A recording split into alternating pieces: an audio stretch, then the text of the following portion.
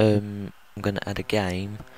Adding games makes it a lot more, you could say, fun and interactive, so you can connect to your viewers and attract more viewers. I'm sorry about my own saying, it's just I am turning it off.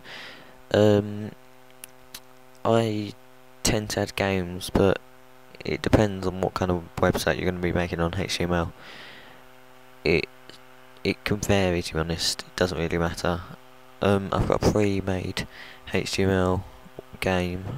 I'll put the link in the description. There it is. You can get rid of this bit.